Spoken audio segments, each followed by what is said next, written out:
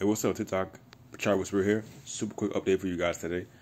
Funny trader update. Took 2 losses. My 4-hour 1 minute strategy didn't have any trades on my 4-hour weekly strategy, which is cool. I also have a weekly engulfing count strategy that actually had some pretty good positions this week, but I'm currently not trading it. Just no capital to put towards it. And yeah, that's essentially it. To be honest with you, I'm going to show you guys the trading view markups, and then we'll go from there.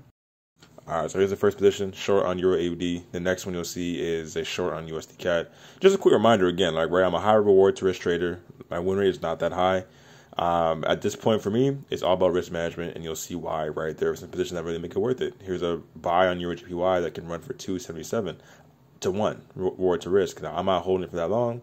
I'm going for 20 or more, but just a reminder that, this is my style of trading. It's not for everybody.